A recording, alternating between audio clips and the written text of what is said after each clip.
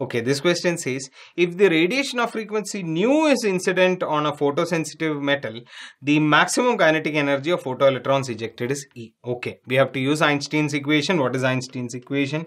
We can see maximum kinetic energy is spoken about. K max is equal to energy of photon minus work function. This is Einstein's equation. We will be using this. Okay, reading forward. If the frequency of the incident radiation is halved, find out the maximum kinetic energy of photoelectrons given that nu by 2 is greater than threshold frequency. Nice. So if nu by 2 was less than threshold frequency, we could have directly said, okay, K max will be 0. There won't be any photoelectric effect, right? But yeah, here it is given that even at half the frequency, you are still above threshold frequency, so photoelectric effect will be there. Speak about the kinetic energy of the maximum kinetic energy of ejected electrons. That is our aim, right? So we can say, okay, E will be equal to h nu minus 5. Is this obvious, right? This was our first case where nu was used as the frequency, h nu was the energy of photon, minus wave function, work function is supposed to give us kinetic energy, which was given to us as E when the frequency was nu. Now we need maximum kinetic energy E dash, which is equal to h nu by 2 minus 5. Is this also clear, right? So how exactly did we get this? We said that, okay, frequency has become nu by 2. So your nu kinetic energy of photon will be h nu by 2. Work function is still the same, right? It's still the same metal. So work function won't change. So h nu by 2 minus 5 is going to be your nu E dash, right? So what can I say about this?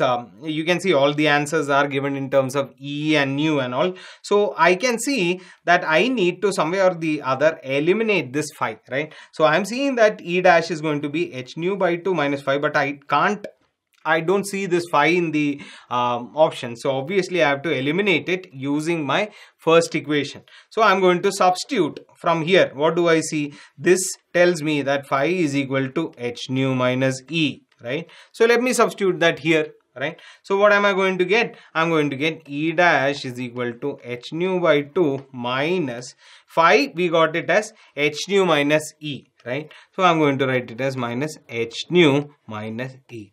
So minus minus E will become plus E. So this is going to be plus E. And then I have a plus h nu by 2 minus h nu, right? So plus h nu by 2 minus h nu means minus h nu by 2 will remain. So E minus h nu by 2 is what I am seeing as the kinetic energy when the frequency was reduced to half. Looking at the options, the correct answer, of course, that I can see is D option. Okay, this question says 6 grams of oxygen gas at STP is expanded against atmosphere, nice, so that the volume is doubled, right? Thus the work done is, right? Now originally this oxygen gas is at STP, right? And you have 6 grams of oxygen, volume is doubled. Now one thing we have to note is very important is that against atmosphere. What this means is that P external is 1. Right, so P external is 1 atmosphere and the volume is doubled here, right? So as far as work done is concerned, we know that it is supposed to be minus P external dV integration. If this is a constant, as is in our case, it will come outside and we will be getting minus P external into integral dV, which turns out to be minus P external into delta V, which is V final minus V initial. This is our formula for work done when your P external is constant, right? Now the thing is that as far as this oxygen is concerned, do we know final volume? No, we know that it is double of initial volume, so we know that this is 2 VI. So what I'm going to get is minus P external into 2 VI minus VI is VI only, right? So this is my answer. So what is P external? 1 atmosphere. So minus 1 atmosphere into VI. If I know the initial volume in liters, my job is done. For that, we have been given this is STP conditions. So if I know the number of moles, I can just multiply by 22.4 to get the initial volume, right? So I don't know the number of moles, but I know the weight of the oxygen sample, mass of the oxygen sample.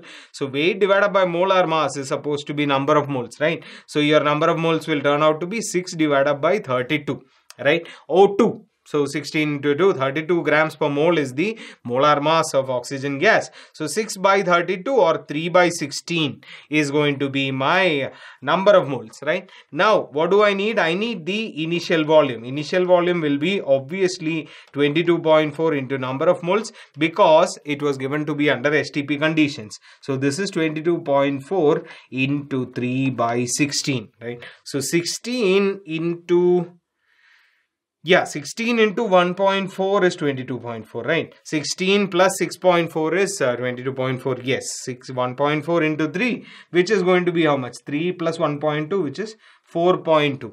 So initial volume was 4.2 liters, and obviously if I substitute that out here, I'm going to get minus 1 atmosphere into 4.2 liters, which means my final answer is minus 4.2 liter atmosphere, which is exactly what is given in option B.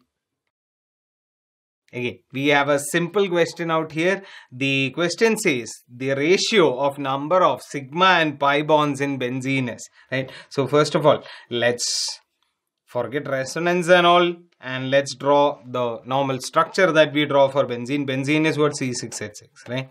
So C6H6, we normally draw it like this.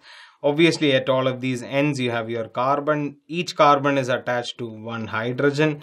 This is one way of drawing benzene. What do I mean by one way of drawing benzene? Because, I mean, this is not the actual benzene, right?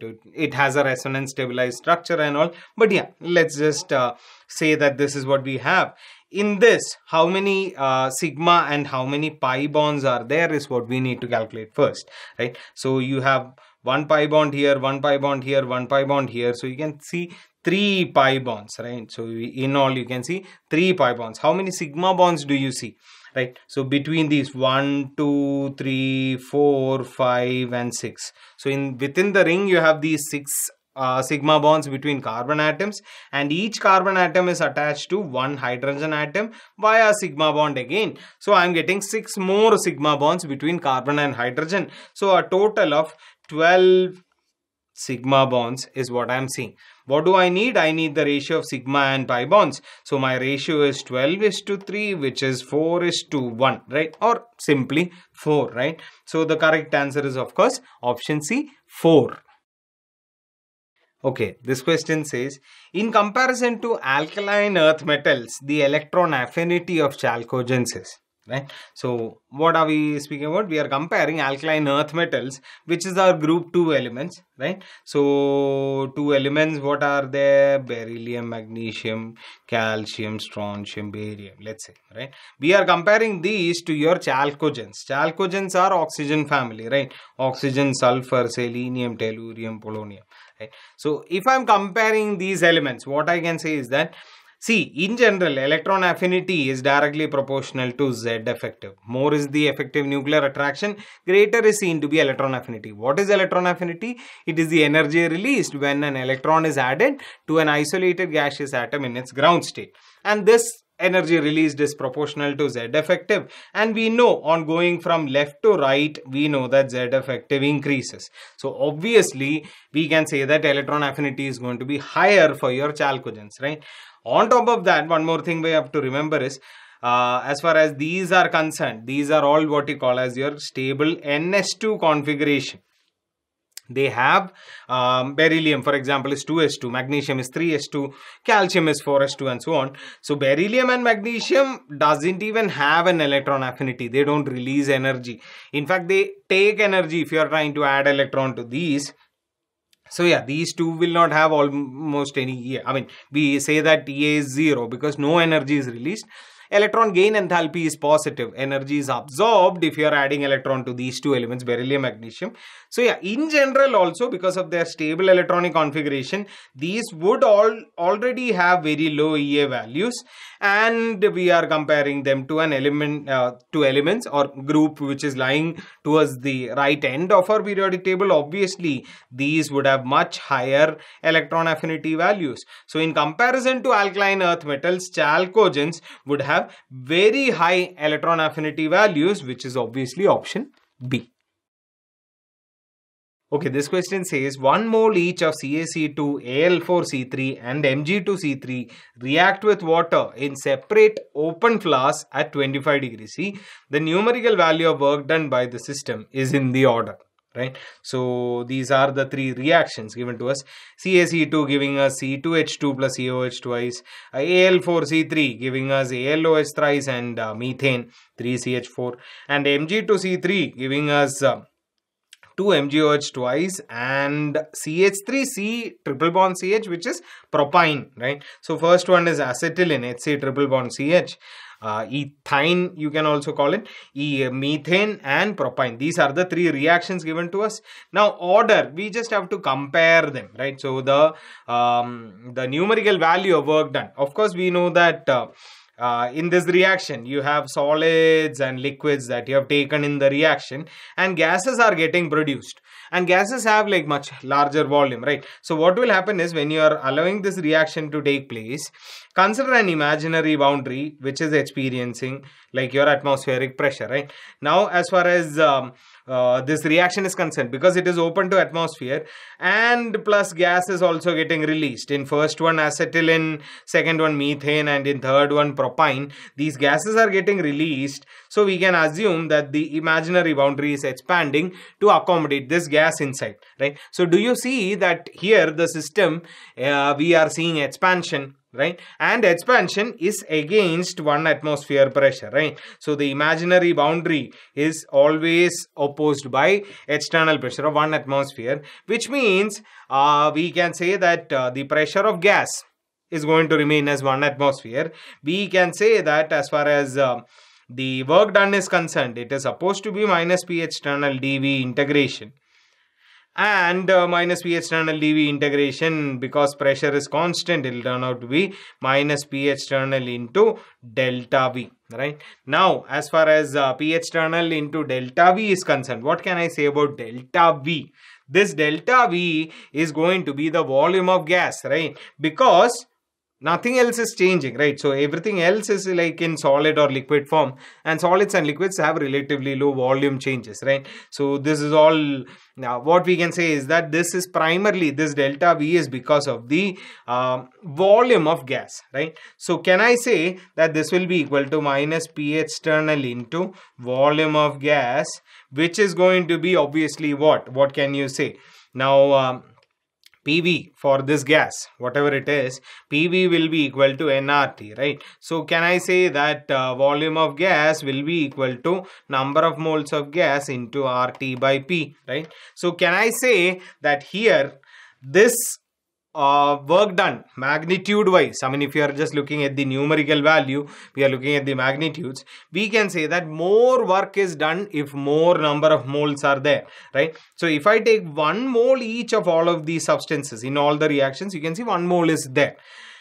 I can see maximum number of moles are produced in this one, right? So in your second reaction, Al4C3 is producing 3 moles of methane, and your CaC2 and Mg2C3, both of these are producing exactly 1 mole of gas, right? So for them, volume of gas will be same, right? So numerically, can I say that 1 and 3 will have the same amount of work done, right? So we can say that, okay, I will see then yeah, plus what else is there? I have to compare their values, right? So if I'm looking at the options, I can see that obviously there is only one option where two of these, I mean CaC2 and Mg2C3 are equal. But yeah, I hope you do understand that more this you can say as minus P external into yeah, so one more thing that you could have done is that if you look at PV equal to nRT, we can say that P delta V will be equal to delta N into R into T,